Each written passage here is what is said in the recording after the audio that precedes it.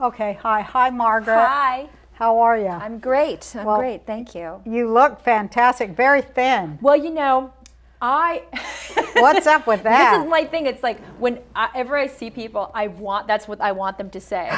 You look so thin. Why? What does that mean? What does that mean? It's just like because I'm constantly like always worried. Like I was a really fat kid, and so the best thing you could ever say to me when I was younger is, "Oh, you look like you lost weight. Yeah, oh, I you know. look thin." Yeah. Like, cause you're always fat. When people say, so you sort of used to it, and then like, as I also like was always on diets, so I was always losing some weight somehow, or gaining it back. So I just got used to people saying, "Oh, you look so thin," and so when they don't say it, it's like, yeah, I don't feel like I've been greeted. Yeah, you say you were always a fat kid. I was too. It's just like a devastating way to come up, isn't it? It's being devastating. A little fat girl. Oh, it's horrible because you start to, you really feel invisible. I think when you're fat, people don't look at you. People don't want to look at you. Like if you're a little girl and you're fat, it's like people don't even want to acknowledge the fact that you exist because they see the pain there and they don't want to acknowledge the pain. Like the pain of not being looked at. Like when little girls are always celebrated, people are always saying, "Oh, they're so beautiful," but if you're fat, you don't get any of that, and it's like horrible. I remember, yeah, I like the way you see it. It's a little different from what I see it, but I remember it was like you were kind of out of line. Yeah. You weren't keeping in your place and being like, you were taking up a little bit more than you deserve of space, I thought, when I was. That's exactly it. It's like you're taking up too much space, and then and you're also like, because you've already transgressed by eating so much, you are always a risk. You're like, there's either a flight risk or some kind of risk that you're sort of looked at with a risk kind of attitude. Yeah, like you're a little bit dirty or bad or something. I always thought. Yeah. I thought that where I grew up in Salt Lake City, if you were a fat girl, then you compensate, because there's a lot of fat girls there. It's in Salt Lake. That they all compensate by being extra quiet. Yeah. Like, sorry for taking up this. But it was like really hard to be fat, loud. Yeah. Like rebel girl. Right. Were you like that? Yeah. Well, I was really apologetic. I was an apologetic fat. Apologetic fat until maybe about 17 or 18 years old, but I was apologetically fat until I got fags. Like the thing about it is, if you're fat, it's really hard to be just fat. But then if you're fat and you have fags, you're unstoppable, because you could do anything. Like if you're fat and you have fags, it's like you rule the school, you rule everything, because you have your minions, and then you have they bow to you, and you get all this confidence because they laugh at your jokes. I love gay men because gay men have always made me feel beautiful and acceptable and loved and thin. And so that's what they did for me when I was growing up. And they gave me a sense of control and power. Like, oh, I only need one person to listen to me to make me feel confident enough to actually speak. What do you think it is about gay guys in high school? It seems like, that's a very common thing even in my high school, that gay guys and fat girls, that was the perfect marriage kind of thing. It's one of the things that I really identified with your stand-up, like when you said, "Thank God for gay men, because fat women would have no one to dance with." And that's like so right, because they dance with me. They dance with me. They acknowledge me as a woman, like as a beautiful woman, and that really, I think, saved my life. And it's really, really a great thing. I owe so much to gay men. Do you think that there's a big backlash of it, though? I mean, if you like, I think like when you look at the fashion industry and the people that go, "Oh, she has cellulite," they're largely gay too. So I think it has a bad backswing too. Yeah, I think that exists also. But in my world, the world that I am, like the gays in my world, they don't have that side of it. It's all just very supportive and really beautiful. I just feel like the whole fashion thing is largely gay men, and they are seem to be, they seem to have a big bite of who's too fat for fashion. That kind of overrides all that other nice gay guy friend stuff. But it's also like, I think that when you're an oppressed minority, like the only kind of power that you have is to criticize in that way, in that lashing out way. Like gay men have, in their entire lives, like they've been put down and had to sort of like, you know, assault on their psyche. They're you know, constantly insulted, constantly gay bashed, whatever. Right, all that is homophobia true. Constantly. So where does that pain go? Well, you're going to be, you know, whatever. You're going to be really bitchy and really mean. And I just wonder about it's some kind of a reaction to the whole ideal of, you know, the whole female ideal that we have in this culture that, I mean, you know, everybody seems to gang up on it when it doesn't go exactly like the perfect, you know, unobtrusive and, like you say, apologetic almost.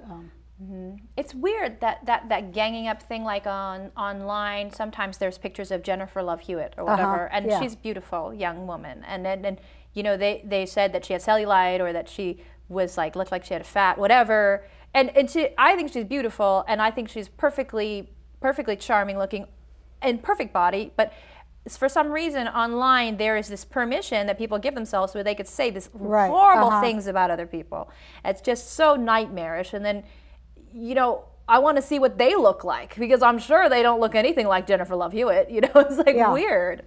There's like, it's like kind of still okay to attack a certain thing as long as it's like, you know, I think it's okay, especially online, to attack a whole female thing. It's like, it really grosses me out, like Hillary running and the things that were on just these, you know, pretty progressive websites about women or women's bodies or their age. I mean, it's just like, man, have we come even an inch along? No. Well, with Hillary running, that sort of, you could see how much sexism really exists in society. Which is so great about her running, is that you can see sexism is so deep that you can't even mention it. Yeah, that's right. Exactly. You can't even see it. It's just so all pervasive. It's so huge. It's such a big thing that it's like the sky. It's like, how can you point it out even, because it's everywhere. The misogyny there with that she had to deal with, it was really, really intense.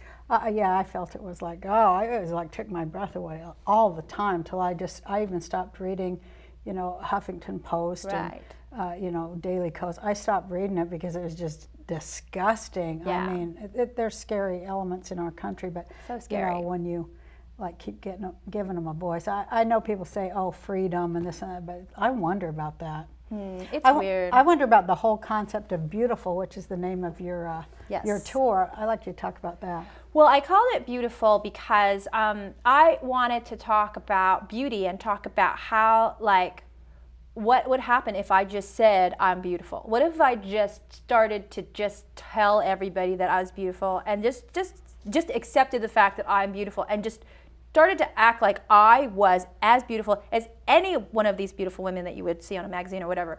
Like, just started talking about myself like that. What would happen? Or how do people react to that? And people really started to say that I was beautiful too. They would say, oh, she's really beautiful. Like, if you start saying I'm beautiful, people will start repeating you. And just, so the power goes to you. So we can start saying that we're beautiful, and it's like a really powerful thing. And I sort of, the whole show came about because I was talking, I did one of those like radio interviews, you know, they do like a whole bunch and you do it like on the phone and you're talking to every morning DJ in the country. And the guy asked me, what would you do if you woke up tomorrow and you were beautiful? What would you do if you woke up tomorrow and you were blonde and you had blue eyes and you were 5'11" and you weighed 100 pounds and you were beautiful? What would you do? And I was like, well, I probably wouldn't get up because I'd be too weak to stand, basically. And they, you know, didn't get it, didn't laugh. But I just was so appalled that anybody would even ask that of me, and yet never. It's pretty appalling. It's pretty appalling. Racist in every other. It's racist, yeah. But would the way that people view women, and the way that there's so much sexism and racism out there, that he didn't even pause to ask me. Like, it didn't occur to him that it was sexist, didn't occur to him that it was racist, didn't occur to him that it would be offensive. Right. You know, and it's really horrifying. So, you know, the show's about claiming that beauty and me. What do you think beautiful is? I think everybody is beautiful. I think everybody has a different expression of that beauty, and it's whether they decide to claim it. That's sort of it. You know, everybody has the potential. It's more if they decide to do it or not. If they decide to be quiet fat or have fags, you know, it's like one or the other. Do you think that it's something from inside, or is it something that, I mean, is it the way you look? I think it's the way that you feel. It's something that you can really decide on. Like I work with this dancer named Dirty Martini, and she's really wonderful. She's this beautiful, really very voluptuous woman, very, very like out of the Italian Renaissance, and she's a stripper.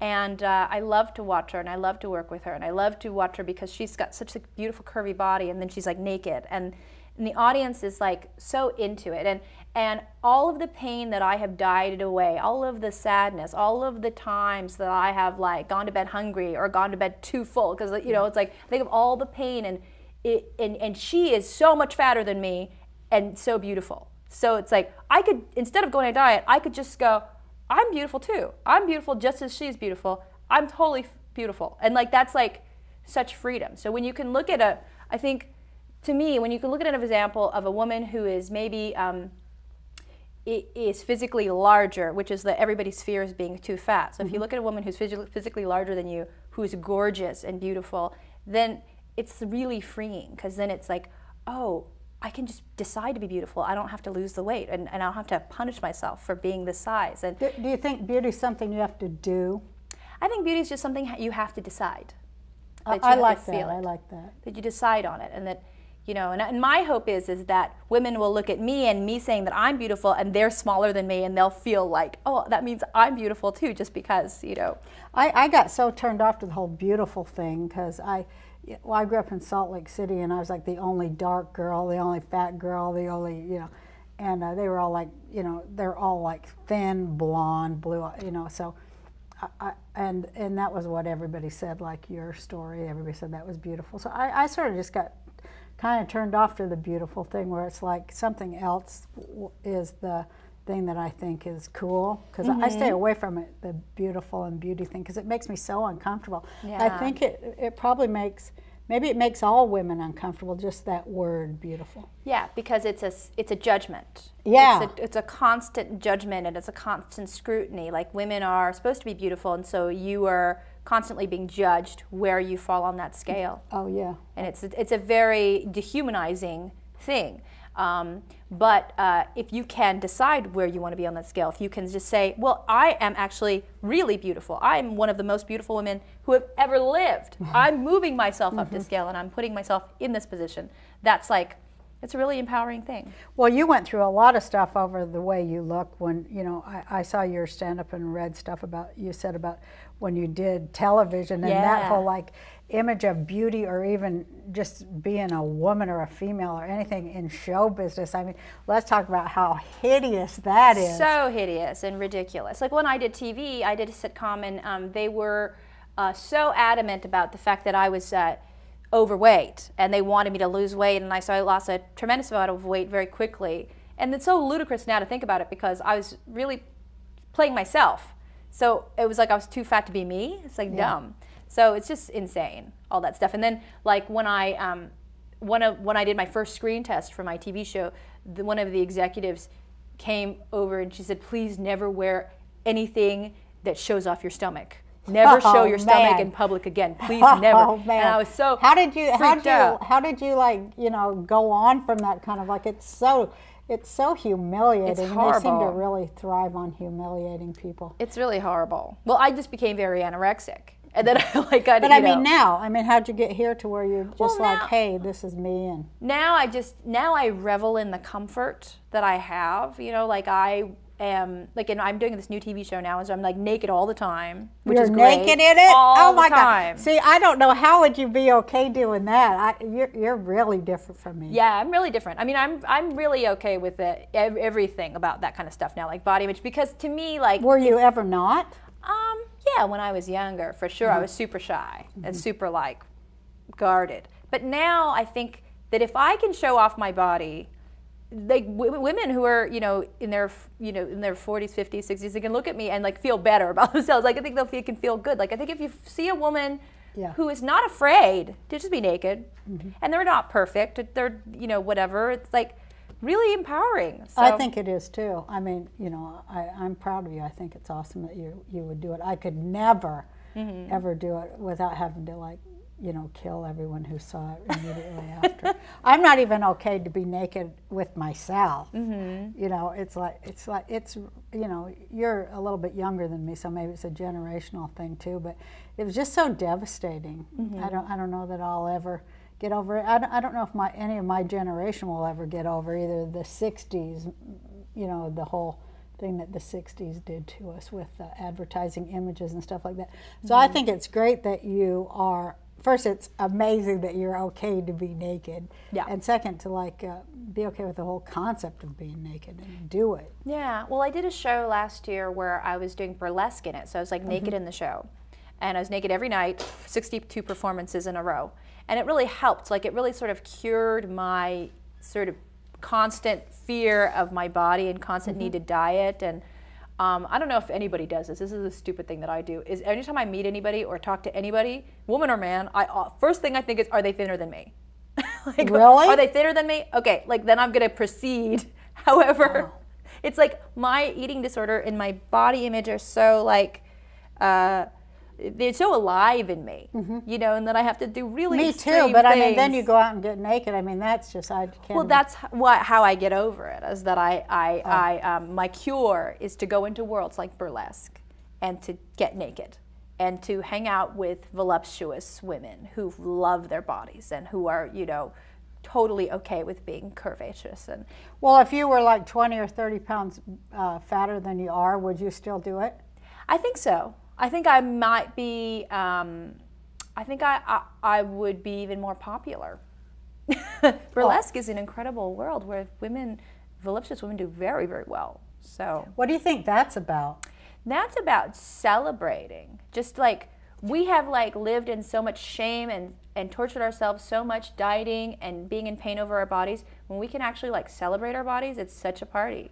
It's such a celebration, which is why I love the world of burlesque, because it is really a world that is all women, for a women audience. It's not for men at all. It really isn't. I mean, I could probably get naked in front of women. I probably could do that. You could do burlesque because it's like a mostly women and gay guys audience, and they just want to love you, and they just want to like, through watching a woman get naked, they sort of heal themselves. Yeah, they heal I can the see pain that. that they have over their own bodies, and it's beautiful. What happens as soon as you bring a straight man in there, though?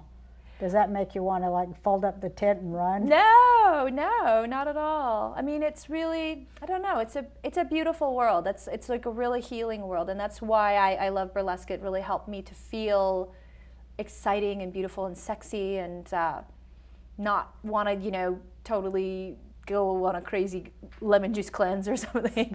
You're really a groundbreaker. You really are. I admire you and everything you've done. I think, well, that girl, she's a first all the way down. Well, thank you. So you're going to do, why are you going to do a reality show, though? That's kind of freaky. Isn't it kind of reality? Why wouldn't you do another sitcom? That's what everybody asked me, too, so I just want to ask you that. Well, this is really good. This kind of this situation, like the show that I'm doing, the reality show, is really a sitcom. It's what's really great about it is that we did the show, we sort of made it, and it's not like any traditional reality show where people follow you around. It's very, very scripted. It's very put together, so it's like a sitcom, and it's like my parents and my friends, and in this world, it's to me, it's so unique that it really is sort of a new kind of sitcom. So I don't really view it as a reality. It's very cool. That's cool. So this will be, is it your first time back on television since I did All American Girl many years ago, yeah. So wow. Yeah, it'll be my first time, and I'm excited because I love the show, and I think it's really great. Will you have really more smart. Control this time? Yes, I have. I'm a producer on it. Finally, you know, I'm actually like, you know, there, so I have lots of control. And VH1 is amazing because they really give you so much creative control. They let you do whatever you want, which is really amazing. So I love them. That's quite a switch, isn't it? Yeah, totally different. Yeah. Totally different. Whole new day. It's not quite as much money as it used to be. Oh, no. But maybe it's better because I think people get more freedom and less money, which is always good if you're an artist. Yeah, and then you can do different stuff. Like I think television has really changed too. So it's like so much freer and so much more fun. I'm really happy there. Well, I'm glad that you're back on television. Thank you. I wanted to talk to you about, George Carlin, who he died last week. First of all, it was so shocking. I know, he was so young. What a wonderful guy. I mean, he was really influential for me, just watching stand-ups, and he was so smart and so political, but at the same time, like, he wasn't polarizing. Like, people, he was political. It's like really incredible to be political and not polarizing. Mm-hmm. It's just like totally different. Like, it's a different era, really, in a lot of ways. But he was just so brilliant, and I really loved him. Let's talk about stand-up. Like, what made you decide that you wanted to do that in your life?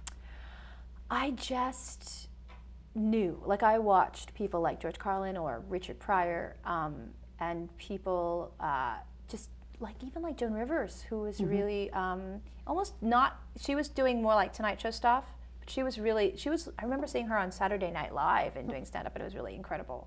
So, you know, these people really impressed me and moved me, and when I saw them, I realized that's what I was. Like, I would see like Steve Martin, and I go, oh, well, that's what I'm going to do. That's what I'm going to grow up to be. And that's sort of how it came about. It wasn't really so super like, it was more like, oh, I recognized that as going to be my job. Because I started pretty young. I started when I was 14, so 16. And you were always like super political in your stand-up, though. I think that sort of developed as I became a more political person. Like, more in my 30s, I became more political and more interested and aware of what was going on.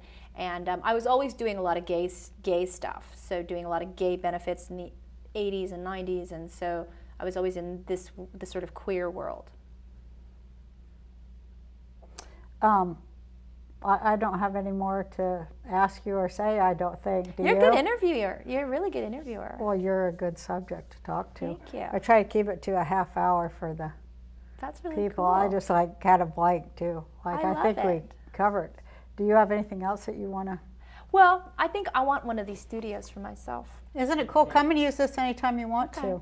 It's really a great idea. It's like really smart. Just so that like whenever you go to work, you could just go to the same place. I had this idea. I started to do it in 1993 or 4. The idea of, owning your own content in your own studio with your own venue to show it on. And then, everybody was like, the internet. And, I thought the internet was going to be a lot like television. And so that's why I did all this. But it isn't a lot like television at all.